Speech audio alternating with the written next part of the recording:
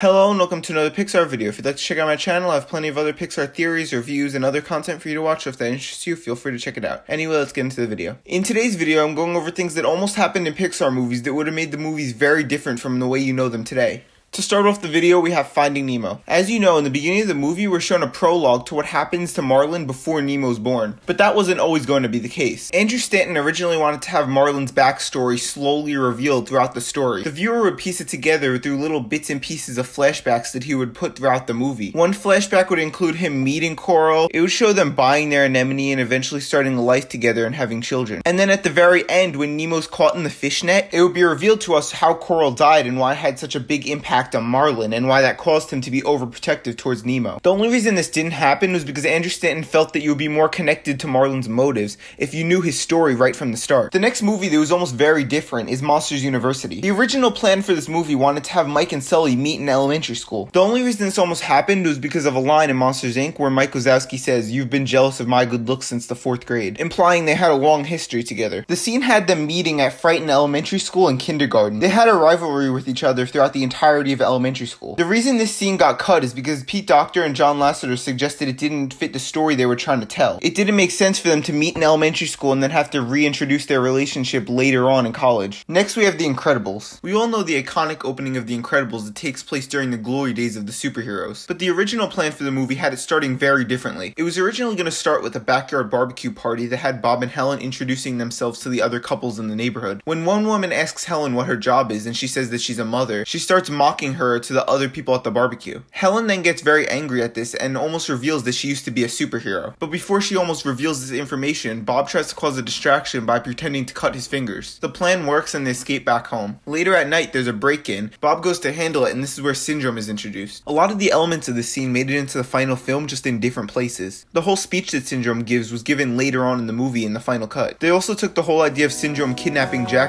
and put that at the end of the movie. And that's all for this video. Thank you for watching, and bye.